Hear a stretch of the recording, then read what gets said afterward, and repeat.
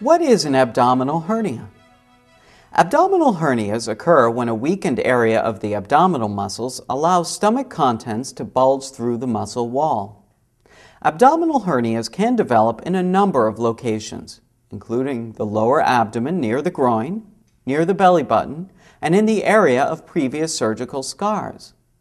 Abdominal hernias can cause a noticeable bulge in the herniated area and abdominal pain, but may also occur without symptoms. Some hernias are reducible, meaning they can be easily pushed back into the place behind the abdominal muscles. Others are non-reducible or incarcerated and require more surgical treatment.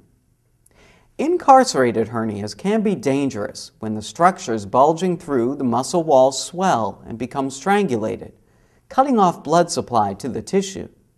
Strangulated hernias are serious and require emergency surgery. If they are not treated promptly, tissue damage, infection, and even death may occur.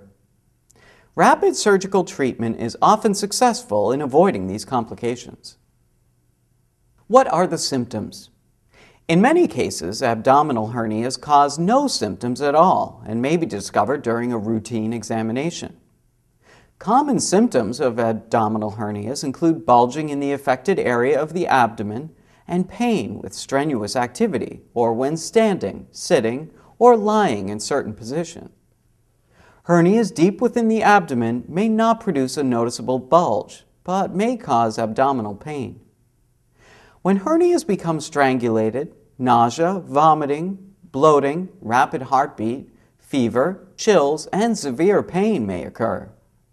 Treatment should be sought right away if you have any of these symptoms.